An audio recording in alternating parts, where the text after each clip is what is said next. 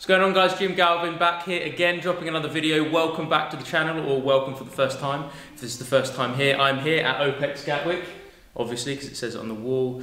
I'm very blessed at the moment in a UK winter lockdown that I have access to this incredible facility, but I'm well aware that the majority of you guys watching this now may well not have access to this awesome kit arsenal. There's a lot of stuff going on YouTube at the moment about how to stay strong, fit and healthy with pretty much no kit. What I want to do is come at it from a slightly different angle. I'm aware that actually to maintain some level of strength, and if you're anything like me, you will be terrified about losing muscle in these times and losing the gains that you got last year. You are going to need some kind of weighted implement and some kind of stress and load going through your system if you are going to stay fairly strong and at least maintain a little bit of musculature. So what I want to do is basically walk you guys through a session where you will only need one dumbbell and one resistance band. I believe that they are the two most versatile and useful, kind of worldwide, universally useful bits of kit. So I've come up with a session with just those two bits of equipment, and that's what we're gonna do now. Check this out. One dumbbell, 20 kilos. Weights may vary, but this is a good place to start. One resistance band, green. It does not have to be green. This just happens to be the color of my one. You put these two together, guys, there are a lot of different exercises that you can do where you combine these two things, and trust me, so unbelievably universal. It doesn't take up that much kit, obviously, it's just these two bits. Doesn't take up that much space. I'm looking at the exercises, I'm not texting, thank you very much. I'm a consummate professional. The three components of a good quality training session. I'm laughing because my camerawoman's very funny. Three components of a good quality training session, guys. An upper body strength and hypertrophy bit, a lower body strength and hypertrophy bit, and a conditioning bit. And I believe even just with these two bits of kit, you can, if you program it and structure it right, tick all three of those boxes. Right, guys, I've just done my warm-up. This is the beginning, the start you want. Stay upright, be proud. Look ahead, here we go. And I'm ready to crack on. So I'm panting already after the warm-up, so I'm not as fit as you guys. And what I'm gonna show you now is with the resistance band, there's a set amount of resistance based on length, but one of the reasons I should say that this is so bloody versatile and so helpful and such a great bit of kit overall is because you can change the amount of resistance. You can't really do that with a set dumbbell, but the way that you can do it with the band is physically change the length. So, set length, as we see here, as simple as tying it in a little knot. Oh! And then, if this is your main workout bit that's now going to get stretched, it's going to be stretched more tension, more ascending resistance if you attach it to the dumbbell or use it on its own. So it's basically a way to effectively make it heavier. Super simple. For demo purposes, I'm going to do it just as it is given. But if anything, either with this or with the dumbbell is too light for you, I advise simply tying a knot in the end. It's an amazing way to make the exercise nice and scalable.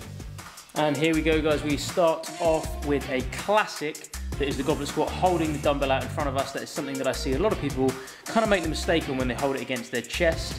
But when you do it this way, one of the benefits is there's a little bit of activation needed from the upper body to actually stay nice and tall, stay nice and strong, keep that chest up. And another one of the variations you can see here, guys, is just wrapping the band around your neck, having your feet on top of the band, and goes with what's called your natural strength curve, which is basically the posh scientific way of saying the closer you get to extension, so basically the closer you get to finishing the movement standing up at the top where we are naturally strongest, the band offers more and more and more resistance, meaning you are having to contract more and more and more to get through to that top end part of the movement. And doubling it up, as we can see here, a goblet squat with a band, which means we've got that set weight of 20 kilos in the form of the dumbbell, and we've got the resistance from the band as well. Double whammy. This is the perfect combo for this exercise. So, as you see there, all lower body sessions, whether or not you working with full barbell kit setup, or whether or not we've just got kind of consistent and congruent with this session now. One dumbbell, one band, kind of the focus of this workout. I like to start all my lower body sections with a compound lift. That's why we did the goblet squat there. And then I like to transition into a unilateral movement. So unilateral one side, basically a single leg movement. A couple of different options for this, and that's exactly what I'm gonna show you now. Check this out. And the first one we see here is a, once again, banded and dumbbells. We're putting both of these things together now in the form of a lunge. Dropping down under control, the back knee just about taps the floor, guys. It's just there as a reference point to let us know we've reached appropriate depth. and then standing up. And the other variation, as you can see here, guys, is basically a back rack position. So you're holding the dumbbell on the back of the neck. There's a little bit less upper body work required. Changes the position of the torso, all much for muchness. They're pretty much basically the same exercise, as you can see, and both equally beneficial. Guys, bear with me. I'm panting and puffing. I'm very unfit, but hopefully I'll be succinct and clear and this will make sense. On that variation, guys, with any kind of lunge variation, we are limited to a certain extent. We are hostage to the range of movement that we can perform. As soon as the back knee touches the ground, effectively we're out of it. So if you guys look into me now, if I drop down, my back knee touches the ground, there's no way that I can really get a more acute, kind of better angle at that working front leg. The only way that you can is either if there's a hole that you're stepping into. She looks at her phone and flips headfirst into the basement. Or if you elevate that front foot. That's exactly what we're going to show you now. I'm using a weight plate for demo purposes. If you guys got something else, a step, anything can be used.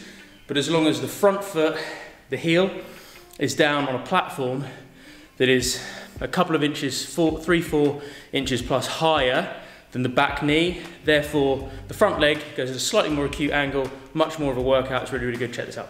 And as you can see, guys, that plate literally just offers a couple of extra inches to step that front foot up on.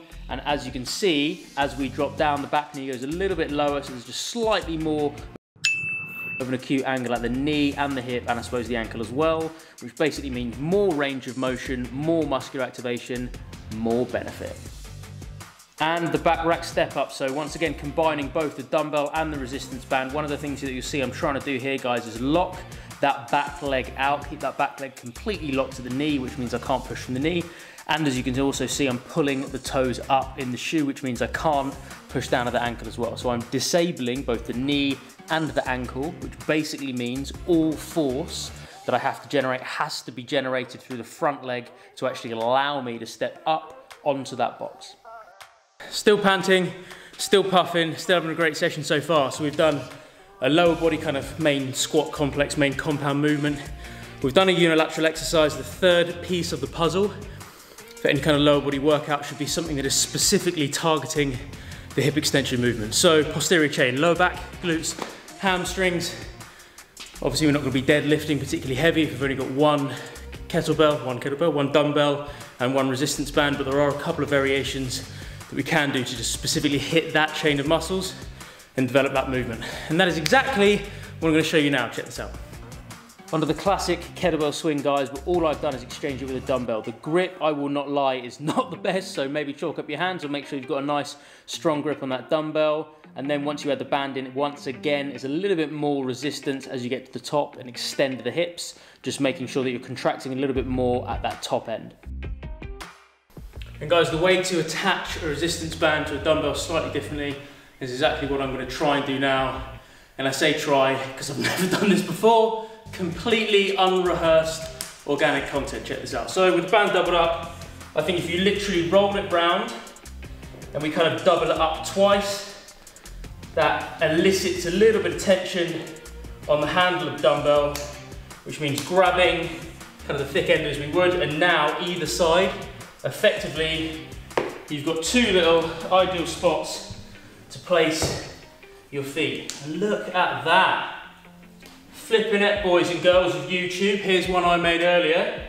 Not gonna lie, guys, I'm actually pretty chuffed with this. As you can see, guys, what I've done is I've just wrapped the band around the dumbbell a couple of times, making sure there's a lot more resistance from the band at the top of the movement. Normally with a classic kettlebell swing, it can kind of just disappear into dead space. Momentum's kept it going and everything in the glutes and the posterior chain can switch off. Making sure it's band resisted, like the movement that you're seeing here, guys, that cannot happen. So as soon as your hips are extended, the kettlebell or dumbbell in this case flies up, what the resistance of the band then does is catch it and throw it straight back down. Again, more activation, again, more benefit. So that is the lower body portion done. We have a squat complex or main kind of compound movement, unilateral exercise and hip extension. Exactly what hopefully we're all doing to stay strong and healthy lower body wise in a gym on a good day. And luckily, if you're creative enough, you can kind of replicate that same effect and those same movement patterns if you are using just a dumbbell and a resistance band. So now we are moving on to upper body, exactly the same as I normally would in my strength workouts anyway. I'm gonna go for a heavy push, a heavy pull, and then some accessory stuff. Check this out. Huge fan of vertical pushing at the moment, guys. Horizontal pushes like bench press and press ups get a lot of attention, but obviously this is an amazing way to offer a little bit of an alternative, and assuming that the dumbbell that you're using is going to be heavy enough for one arm. Again, a couple of sets of about 8 reps each side, making sure the core has to work, staying nice and stable to keep you guys upright. This is a little bit of an imbalanced exercise, or a little bit of an imbalanced position, I should say. But again, the benefit of doing something like that in a half kneeling position that isn't particularly stable is everything down the core and the muscles of the spine and that midline actually have to work to keep you nice and tall and nice and straight and nice and stable. Using the band and the dumbbell together again, what we are going to do, wrap it round, one foot in basically both parts of the band. And then what we do, slight split stance as you see here, guys. Make sure you're in a nice strong hinge position with the lower back nice and flat, and then with the shoulder blades staying the same distance from the ground, or the same height, kind of the same time, pulling the thumb up towards the ribs. And again, as you can see, there's a little bit of slack on the band at the bottom, but the band gets tighter the closer it gets, the closer your thumb gets up towards your ribs. More activation, working with the strength curve, more benefit. So that is our main push exercise done, that is our main pull exercise done. And now what we are onto is a little bit of accessory work. Basically this means, as you can start to see here, targeting the rear scaps, targeting some of the more isolated muscle groups with some isolated exercises, just to add a little bit of a burn in there, a little bit of functional bodybuilding and muscle building effect. And there's a couple of different exercises that you can use. Again, we are moving on to front raise now with either the band or the dumbbell, or both. If you're feeling up to it, that would be nice and strong, but make sure the chest stays up and you do not arch your back too much in this position. Some kind of bicep curl variation. Guys, there's nothing wrong with wanting to fill out your t-shirt, I'm telling you.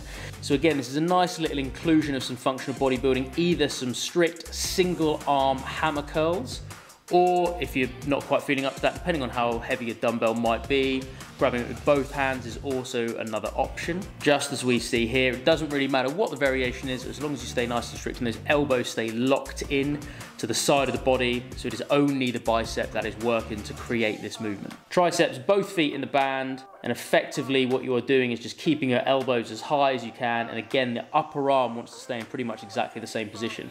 Squeezing, squeezing, squeezing with the band until the arm is completely locked at the elbow. Only the tricep should be working if you complete this properly. Lower body section done, upper body section done. Now what we are going to do, or the way at least I like to finish my sessions, with a little bit of a conditioning medley, and again without taking up too much space and with using just these 2 bits of equipment. I'm now going to show you a couple of different conditioning exercises just to work the heart and lungs a little bit. It's a great way to finish off a great session. And onto the spicy stuff. A little bit of a conditioning finisher, still using the dumbbell, still using the band if you want. Obviously we've got a couple of different things here. Got a single arm clean to press, I've got a single arm thruster. The thrusters especially can be done double armed if that's what you feel. Basically a little squat to overhead as we see here. All of this depends on how many reps you're doing, the level of volume, if we're doing it based on time under tension, the weight of the dumbbell. There are a lot of different variables. As always guys, make sure you just select the one that you are going to enjoy the most. High plank dumbbell transfer is the next one, as you see here, making sure both hips stay the same distance from the ground the whole time, and we're moving into a high plank single arm row, again nice and controlled, and the body's going to move a little bit. Your objective with this is to move the body as little as possible. Single arm dumbbell snatches, made famous by CrossFit in the functional fitness movement, an amazing way to work your posterior chain, generate a bit of power endurance, bit of stability, just an all-round killer, and that is why we love it. Boys and girls, we only went and bloody did it. Good work. An entire session, lower body, upper body, and finishing with a little bit of conditioning work with nothing but the use of one single dumbbell and one single resistance band. Absolutely smashed it. Hope you did get some value and enjoy this video. Make sure you do smash that like button. Any suggestions of anything you would like to see from me in the future, please do put down in the comment section below. And if you have not yet done so, I am watching. Make sure you subscribe now. Have an amazing day, guys. Bye for now.